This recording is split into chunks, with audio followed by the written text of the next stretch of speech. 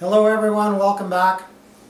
Today's project I'm going to be doing some wood turning. I have a piece of apple wood on the lathe ready to go. Don't know what I'm going to be making yet. Either it's going to be a little bowl or a lidded pot or something like that, but you'll know because you'll see the title.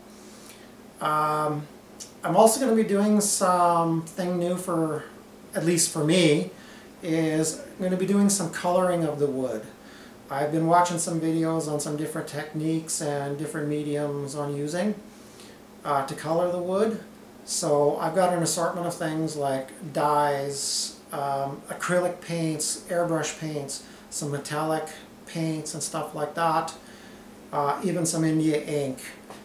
So like I said, I'm not sure what I'm going to be doing yet. We'll see when I start turning it and see what happens.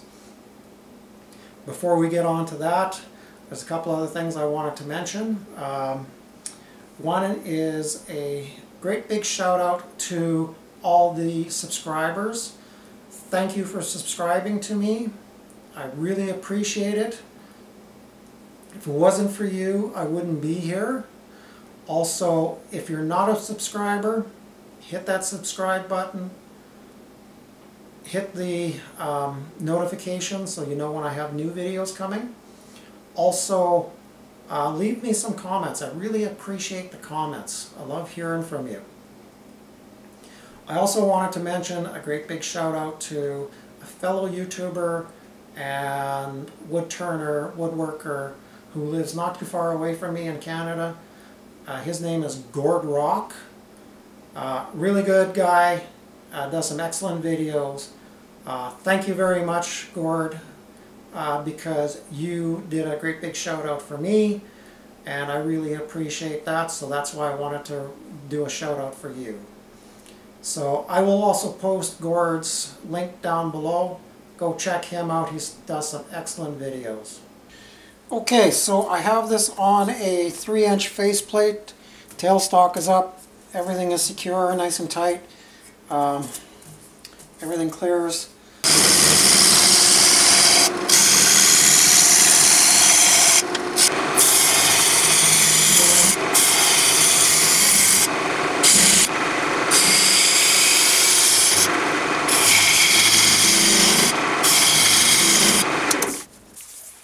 Okay, I'm going to refine this shape just a little bit more and smooth this out.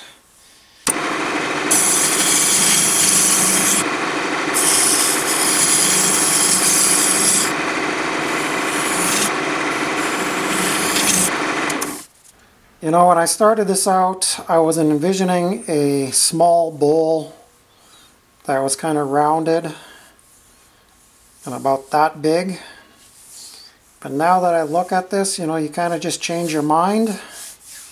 So I think what I'm going to do is I'm going to round this out here a little bit more from about here.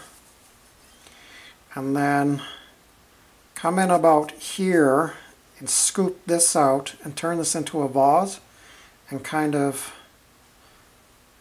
scoop this around, contour it, and come back out around here or here.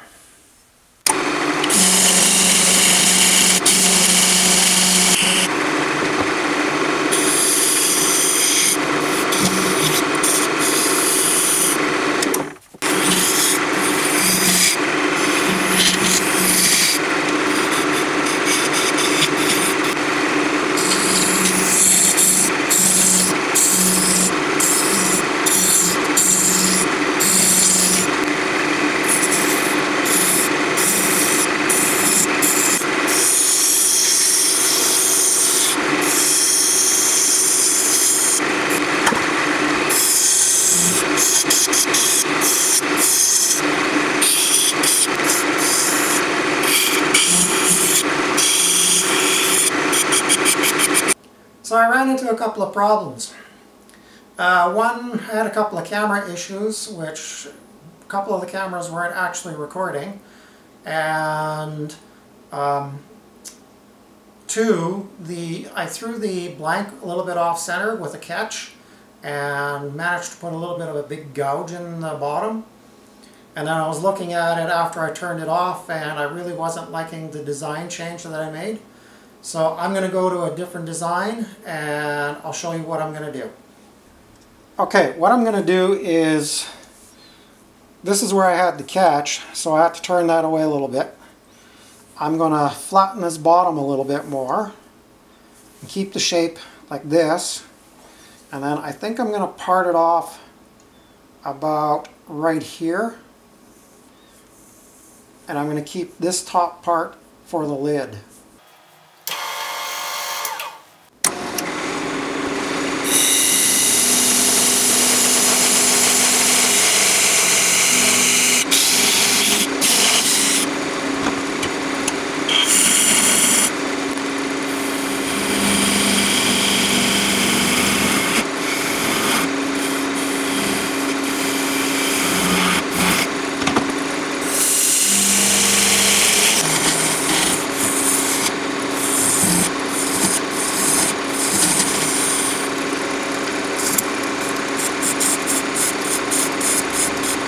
That's more along the lines of the shape that I want, so I'm pretty happy with that.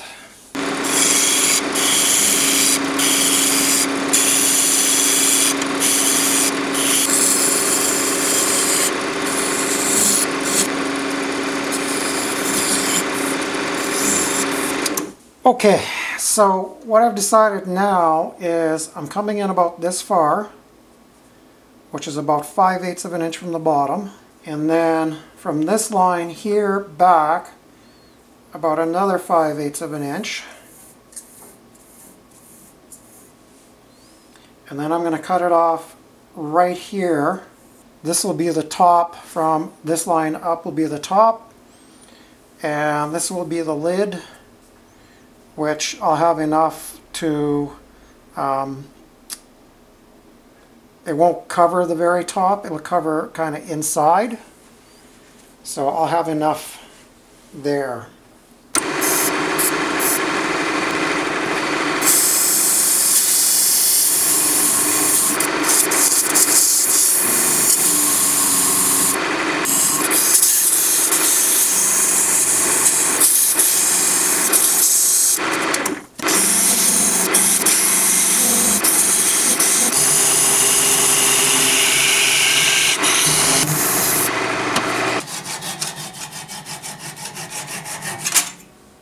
Okay, so now I'm just going to find the center and clean off the bottom a little bit and then put a mortise in there.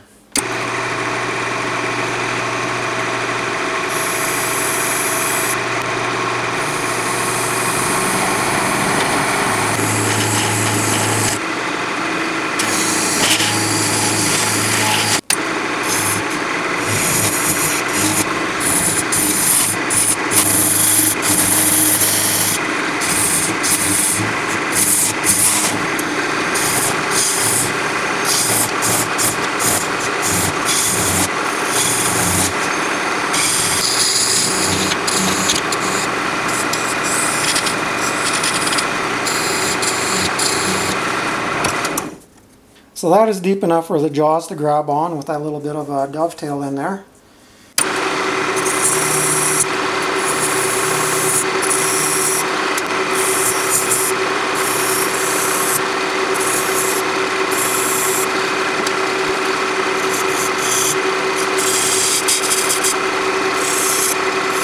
Alright, well my camera quit on me again just as I was putting those lines in. I widened them just a little bit more. And I'm happy with that, so now I'm going to go and sand all of this up to 400 grit, but I'm not going to bore you with the sanding, so I'll come back when that's done. Alright, I've got this all sanded down to 400 grit, but before I go any further, I'm just going to make a little indent right here for my button.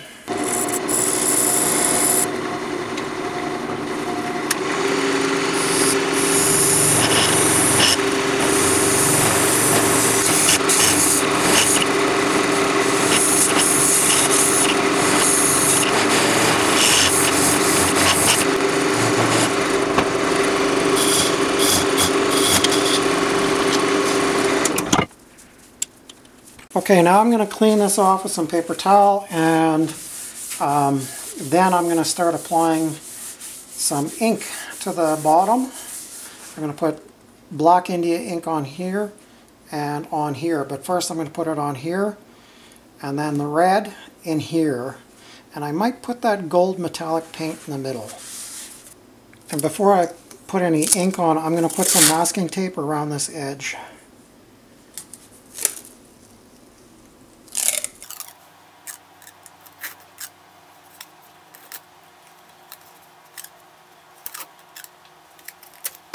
Just going to use a clean paper towel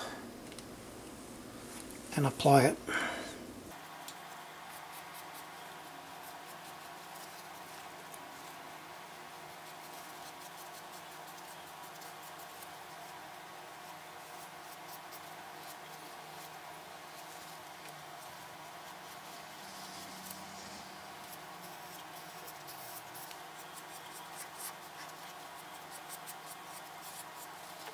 Now while that's drying, I'm just going to take the skew chisel and just clean up this edge right here from any overrun of the ink.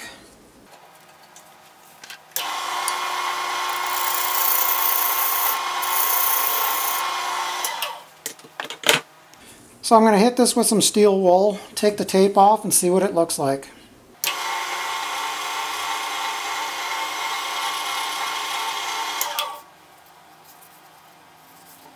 Still a little rough around the edge, so I'm going to put some tape back on and I'm going to redo that edge.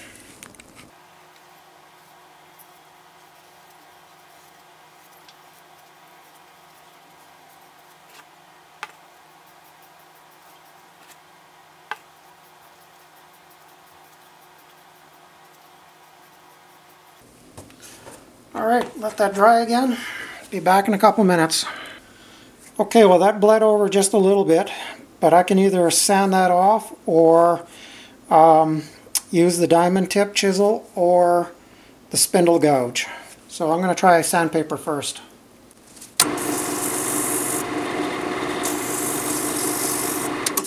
Okay, I still have a little bit more to do in there, so I'm just going to take a brush and just while it's running, I'm going to apply it right here, very gently.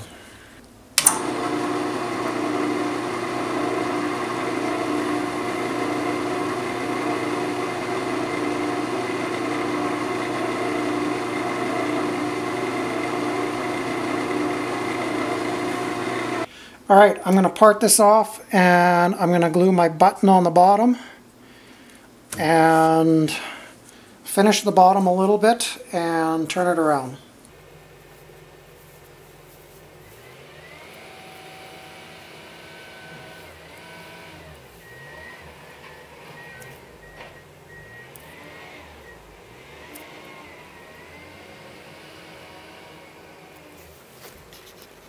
I decided before I parted this off that I'm going to try putting some of the gold paint on the waist part here and some of the red dye, and it's turning out pretty good. The dye is not bleeding into the gold.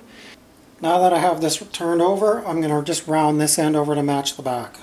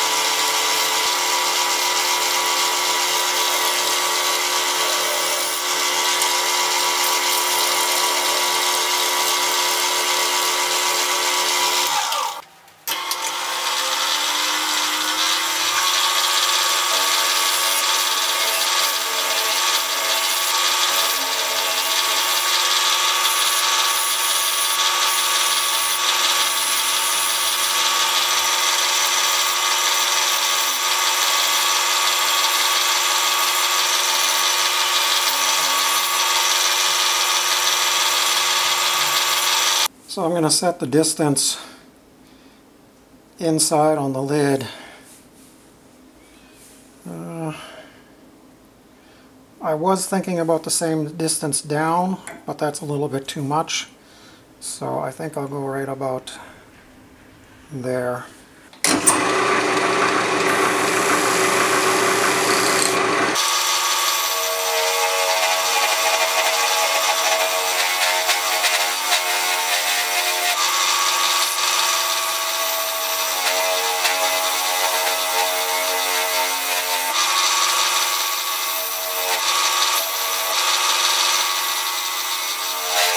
I'm going to drill this out now, and I put a mark on a piece of tape so that I know how deep I'm going to go. I'm going to go about to this line right here, and then I can clean it up after.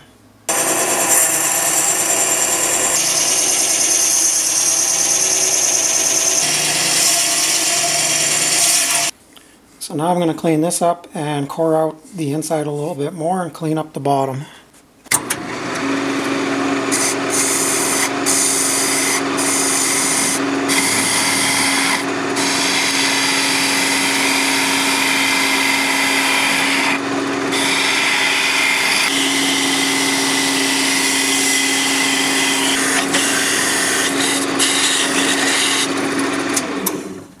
I'm going to make this wall just a little bit thinner right here and then hollow it out some more because I want this lip for the lid to sit on.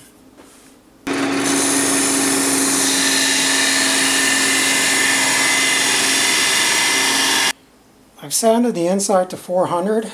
It's all cleaned out now and the walls are nice and smooth, so I'm going to put a coat of sanding sealer on it and let that dry, and then I'm going to hit it with some steel wool and finish the inside.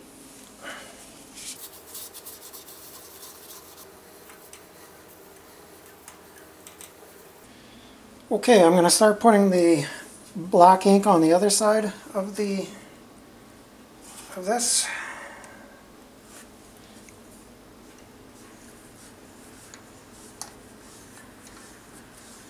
Just apply a liberal amount of it, same as I did on the back side, or I should say the bottom.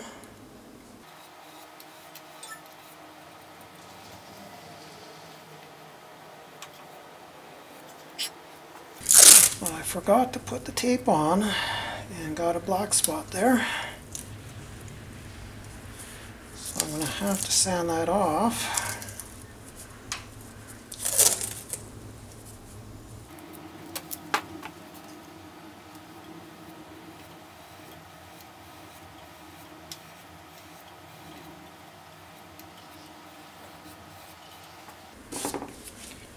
Okay, I'm going to let that dry and then come back and do a second coat.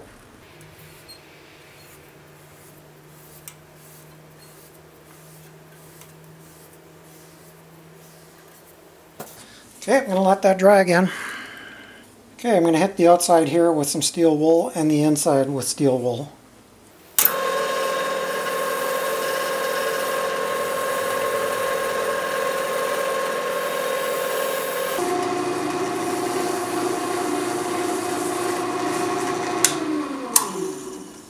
Now I have the tool rest up here just so I can steady my hand as I'm going to put the gold paint on.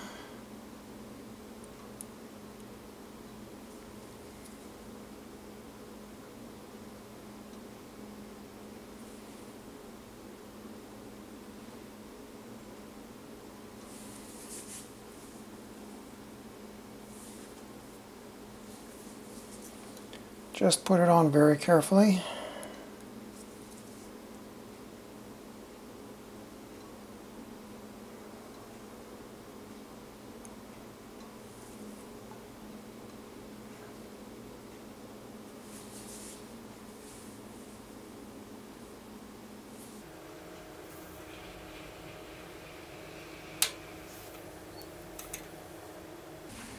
Alright, I masked off the black areas. Even though it's waterproof ink, I'm just not going to try and get any on there.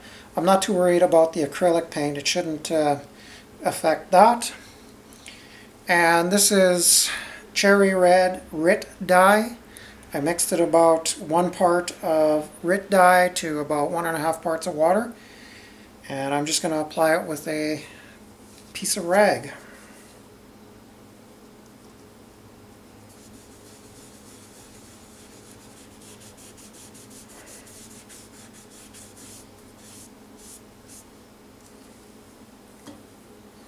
And I have the bed, or I have the head swung over off the bed so I don't drip anything on the bed.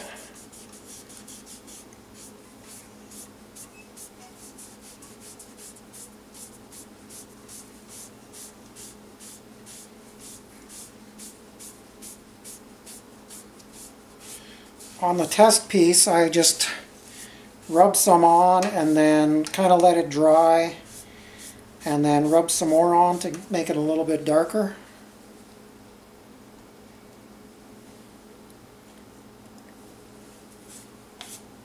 Because I'm definitely going to be wanting it darker than what it is right now.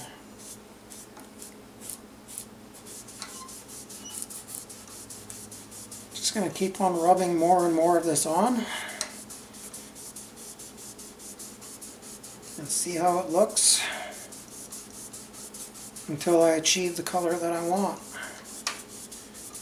I think I'll even try turning it on and see what happens.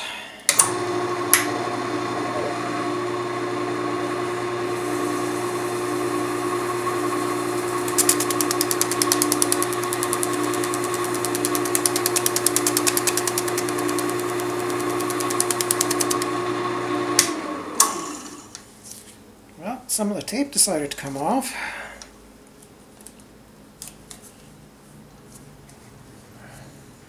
That's actually looking really nice. I'm liking that, but I'd like it a little bit darker yet. Turning it on just kind of blended it all in. Yeah.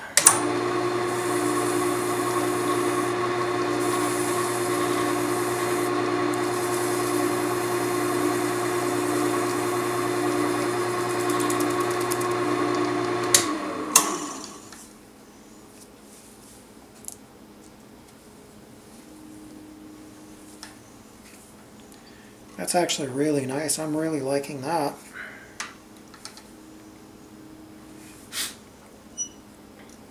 Okay, I'm going to let that dry and then come back with a second coat.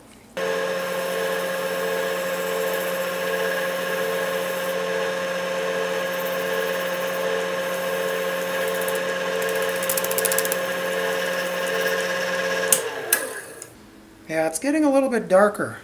You can really see the grain on there too. That looks really nice. Okay, so I let that dry and I put a few more coats of the dye on here and made it a little bit darker. I just strengthened the dye a little bit more, put a few more coats, let it dry, took some steel wool and buffed it to take the grain back down because it's water-based, so it raises the grain. So now I'm going to just wipe it down with a piece of paper towel and then put some sanding sealer on it.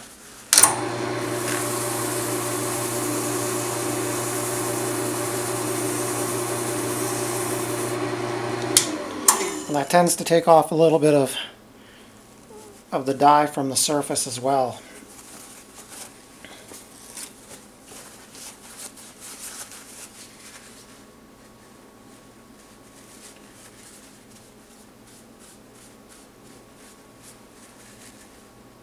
And I'm going to rub just the red part with the sanding sealer for now.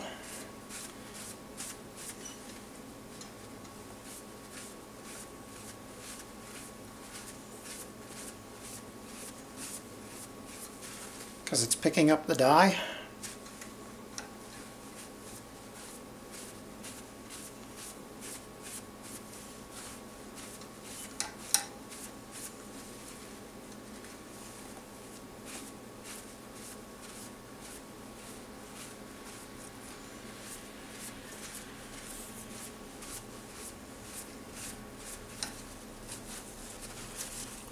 And then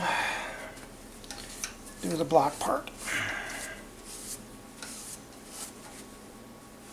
And that's also picking up some of the ink. And I don't want to spread this on the red part.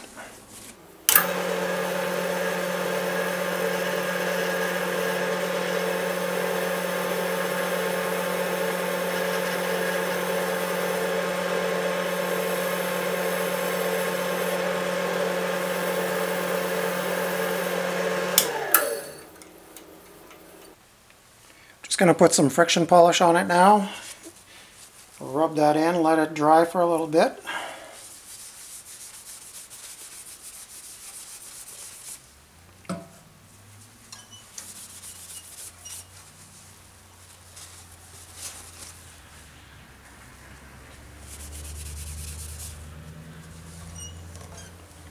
Still bleeding a little bit, so I'm just going to rub the center.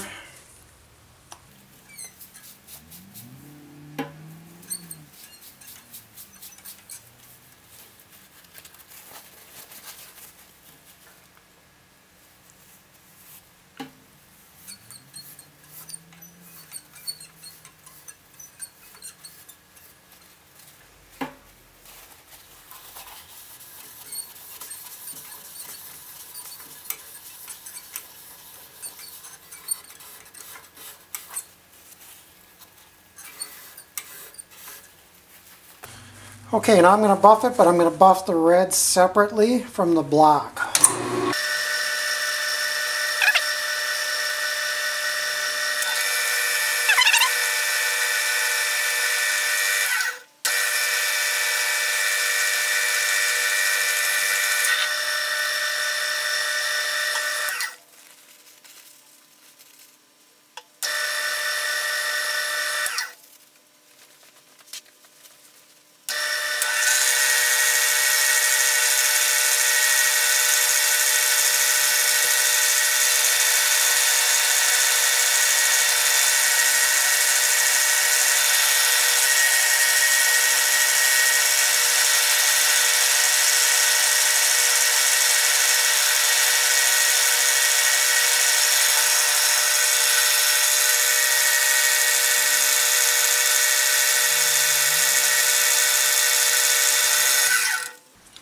I let that get really nice and hot, and it polishes up really nice. I'm really happy with that.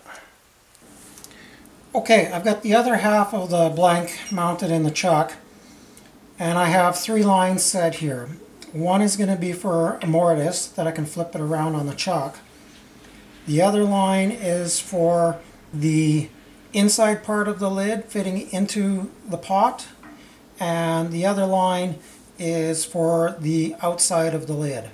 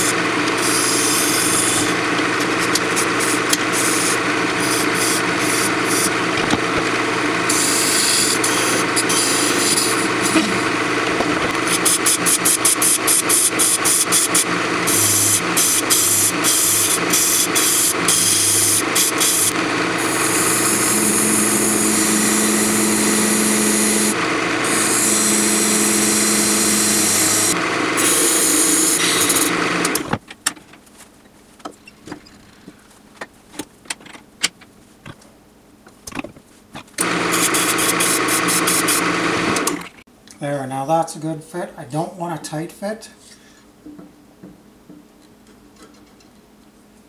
Just enough so it drops onto it. Okay, I'm going to make the lid domed at about this point, and I'm going to remove most of this right here and then also shape a little bit of a handle on the top of the lid.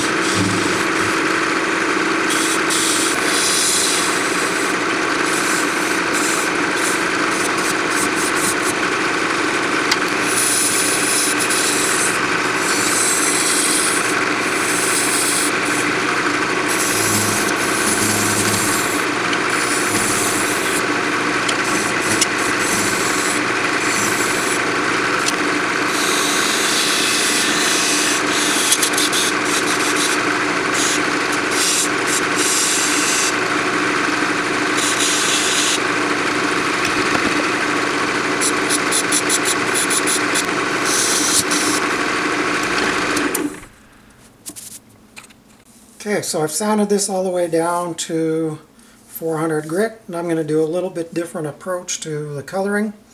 I'm going to apply the red first and put it on everything and do several coats of that, and then I'm going to do the black and then do the gold.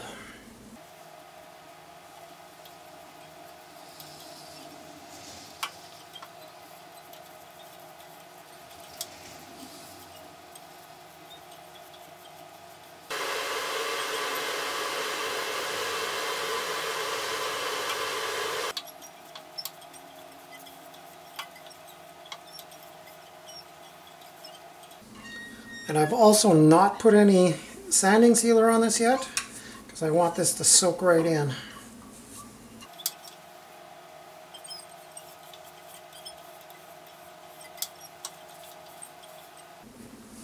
Alright, I'm going to let that dry naturally, and then I'm going to be back to do the black.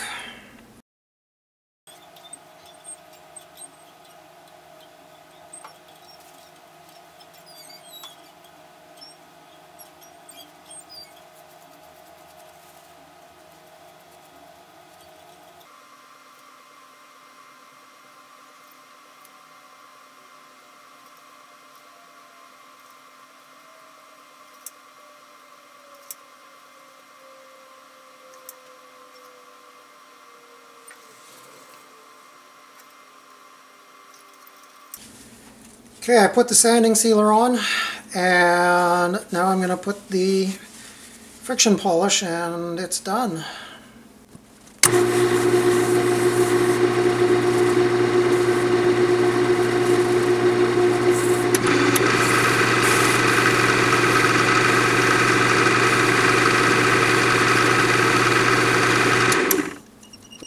Wow, that looks really good. I am so happy with that. So this is it finished. I'm really amazed the way it turned out. Like, the colors on it just came out beautifully. That red is just awesome. Like, you can see the grain through there, and that friction polish just made everything pop. It's standing about 5 inches tall by about 3.5 inches wide, which is about 125 millimeters by 88 millimeters, give or take. Yeah, everything just turned out beautifully on this. In hindsight, I probably would have done the colors a little bit different, the way I applied them. I would have done it more like I did the top. Put the red on first, then the black, and then the gold. The gold was a little tedious in putting it on, just the way the paint was. Maybe in the future, if I can find a way of thinning it out, applying it a little bit differently, I would have. Unfortunately, I couldn't airbrush the gold on because it was just too thick. It just clogged up the airbrush, and I've tried that. So yeah, unfortunately I couldn't do that. So anyways, if you haven't done so already, hit that subscribe button, hit the notification button for when I do another video. Follow me on social media. All my links will be posted below for all that. And also I will post the link for this on my Etsy store for anyone who is interested in purchasing it. And yeah, I hope you enjoyed the video, and come back for more. So thanks for watching. Take care.